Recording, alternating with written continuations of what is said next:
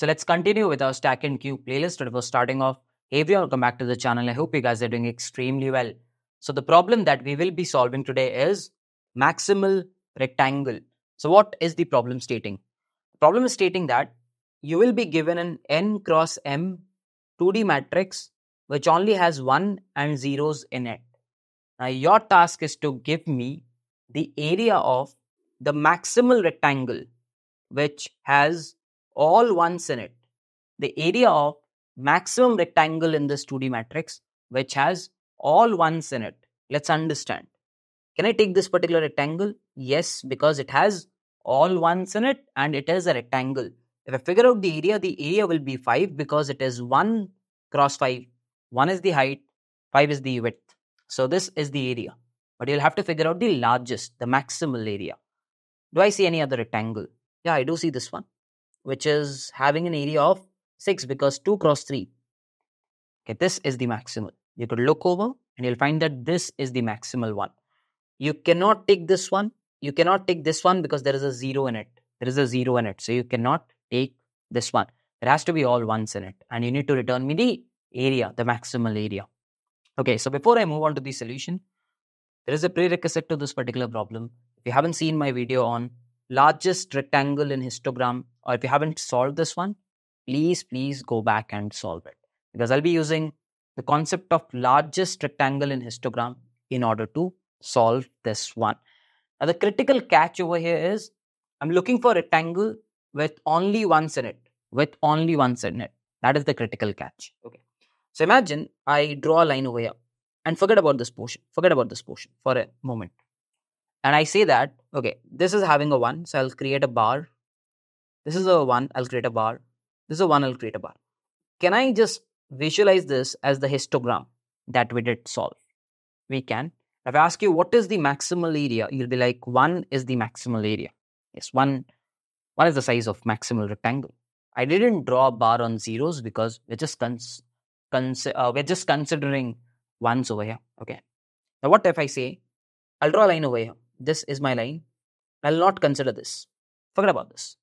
I've asked you to draw bars. You'll be like, this is a bar, this is a bar, this is a bar, and this is a bar. So this is how the histogram looks like, and this will be 0, this will be 0.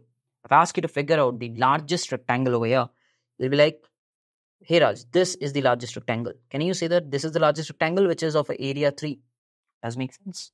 And I can easily find out using this one. Okay. If I go ahead and say, what if I draw a line over here and I say I'll not consider anything beyond it, anything underneath it.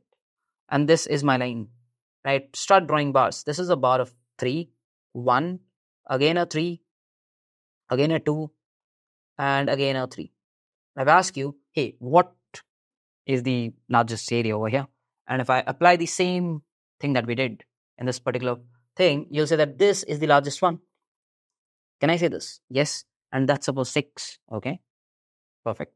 If I say that, okay, let's consider the last line. If I consider the last line, I'll have a bar of 4. Remember, the zeros will have no bars. The zeros will have no bars because I need all ones. Only 2 bars. And if I have to consider the maximal area, it'll come out to be 4, which is typically this one. Okay. Out of everything I considered, because I considered almost all rectangles. If you just sit back and think, I did consider all rectangles. And the maximum that I got was 6, which was this one. And this came out because I did draw a histogram over here. Because I did draw a histogram over here. So this is how you'll have to connect questions to questions. You don't have to always think of a new solution. Maybe something that you have done in the past might help you to solve this particular question. Okay, fine. Now the question arises, hey, how do I figure out this? Because I'll have to stand here, figure this is of a length 1, this is of a length 1, this is of a length 1. And typically I'll get an array which is something like a length 1, 0, 1, 0, 1. And this is the array that I'll pass on to this question. Okay. After that, I'll stand over here. This is a length 2, length 0, length 2, length 1, and length 2. So basically the array will be 2, 0, 2, 1, and a 2. How do you figure out this 2? That's the question, because you just can't iterate every time, because if every time you're going to iterate and count the number of ones, that will end up taking the complexity high. We need to optimize that. So for that, what I'll do is, I'll try to use the concept of prefix sum. We've already done this concept of prefix sum in one of the problems. If you don't know the concept of prefix sum, please go back and watch my playlist. You'll find this concept prefix sum. Perfect. So what I'll do is I'll end up converting this into a prefix sum 2D matrix. So what I'll do is I'll start from first one, and then I'll go to the next one. So this will be 2. Then I'll go to the next one, that this will be 3. Then I'll go to the next one, this will be 4. So understand, if I'm standing here, I know that this is of a length 3. I basically kept on adding. Okay. After that, I'll go to 0, so I'll add 0. I'll go to 0, I'll add 0. I'll go to 1, I'll add 1. Again, I have a 0, so I'll add 0. Remember, you don't add up one. You don't add this up. It's similar to prefix sum. You don't add this up. Because whenever I'm standing here, there is no bar. But if I'm standing here, there is a bar of 1, which I need. You need to be careful about it. And when you're standing here, there's no bar. You have to be careful about it. Perfect. Next is 1. Next is 2. Next is 3. And the next is 0. So you take 0 over there, because when you start from 0, there cannot be a histogram bar. Okay. After that, I have a 0. After that, I have a 1. After that, I have a 1. So 2. After that, I have a 1. I have a 3. Okay. So I realize that I need one more column. So I'll just draw that column quickly. Perfect. Now I'll go to this one. So I need a 1. I have a 1. I need a 1, 3. And eventually I'll have a 0. So I can put a 0. Done. So what I have done now is, if I'm standing over here, I know the values of arrays straight away. I know the values of arrays straight away. Perfect.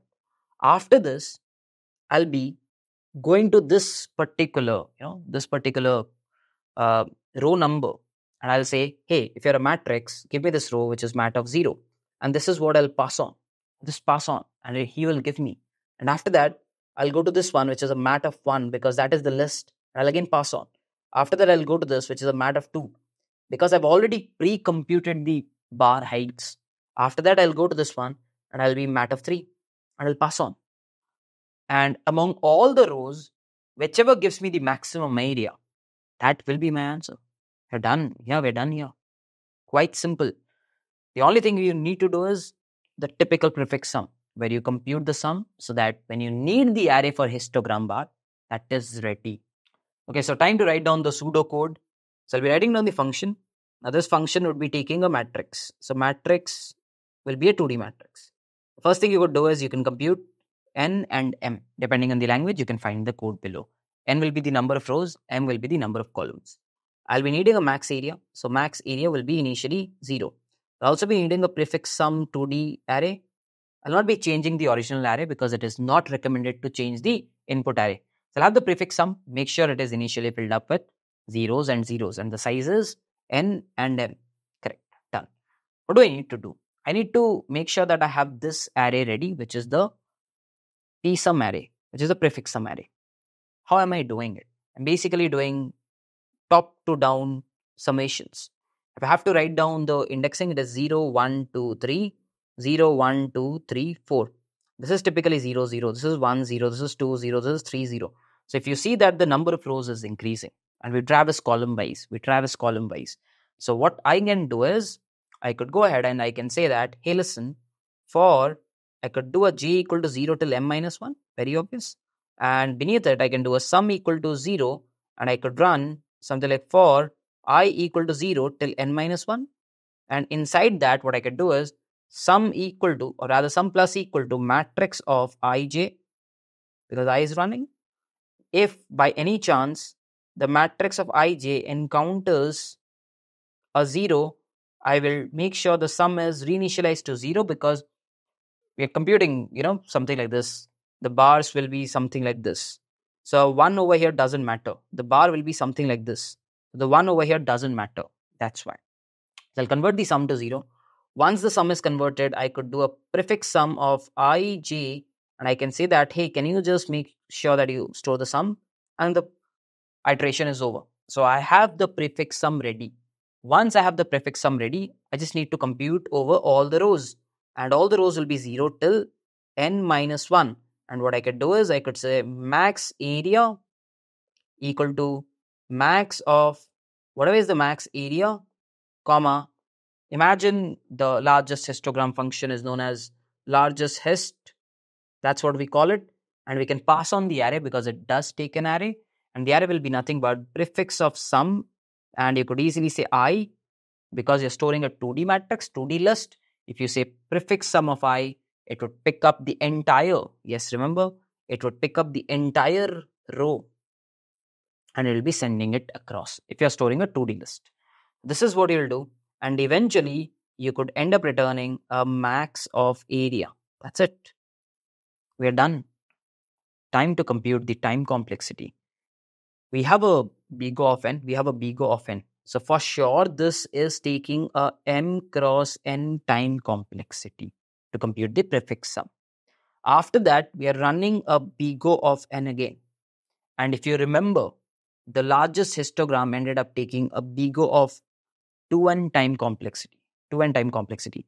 So can I say that the overall time complexity will be big O of m cross n for the prefix plus a big O of, this will be 2m because histogram takes the length of the array, twice into the length of the array. Over here, the length of the array will be the number of columns. So big O of n cross 2m, which is, I can say, near about n cross m. What about the space complexity? I'm using a prefix sum which is taking n cross m. Again, this is debatable. You can reuse the given input array, but I don't do it. Plus, I'm using stack, if you remember, big O of n while computing the largest histogram rectangle. Again, going back to the previous lecture. So this will be the time complexity and space complexity. And I hope you've understood this. So if you're still now watching and if you've understood everything, please do consider giving us a like. And if you're new to our channel, do consider subscribing to us as well. With this, I'll be wrapping up this video. Let's be in some other video. Till then, bye. Take care. Whenever your heart is broken.